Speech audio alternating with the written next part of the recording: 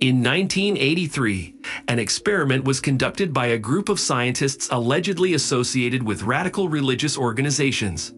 The experiment was illegal, and the information surrounding it is questionable. The scientists hypothesized that an individual who lacked all senses and external stimuli would be capable of sensing God's presence.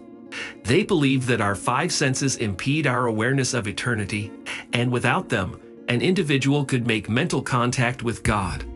The sole volunteer subject was an elderly man who claimed to have nothing to lose. In order to shield his consciousness from all sensations and feelings, the scientists performed a complex procedure to disconnect the parts of his brain responsible for consciousness from all nerve endings. Despite being fully mobile, the subject was unable to see, hear, feel, smell, or experience pain. Completely cut off from the outside world, and without the ability to communicate, he was left alone with his thoughts. Throughout the experiment, the subject's condition was closely monitored by the scientists. Initially, he described his mental state in incomprehensible sentences, which he was unable to hear himself.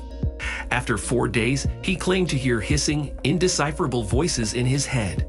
2 days later, the man shouted that his deceased spouse was communicating with him, and that he could respond to her.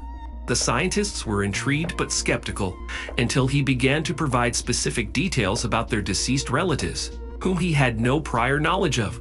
The subject's ability to acquire information that only the deceased spouses or parents of the scientists would know prompted most of the researchers to withdraw from the experiment.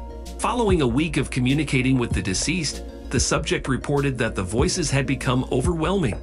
Hundreds of voices continually invaded his consciousness and refused to leave him alone, causing him to frequently throw himself against the wall in an attempt to induce pain.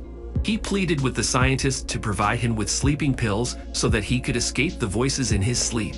However, this remedy only worked for 3 days, after which he began to experience violent nightmares. The subject repeatedly stated that he could see and hear dead people in his sleep. Subsequently, the subject resorted to scratching his unseeing eyes in a desperate attempt to establish contact with the external world. He thrashed about hysterically and claimed that the voices of the dead had become overwhelming and hostile, warning him about the underworld and the end of the world. At one point, he repeatedly yelled, "No heaven, no forgiveness," for 5 hours straight. Despite his distress and continuous pleas for euthanasia, the scientists remained convinced that he would eventually make contact with God, as they had anticipated.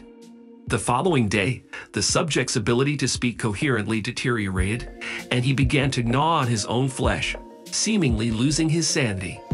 The scientists intervened by restraining him to a table to prevent him from self-harming. A few hours later, the subject ceased screaming and thrashing, instead staring blankly at the ceiling while tears streamed down his face.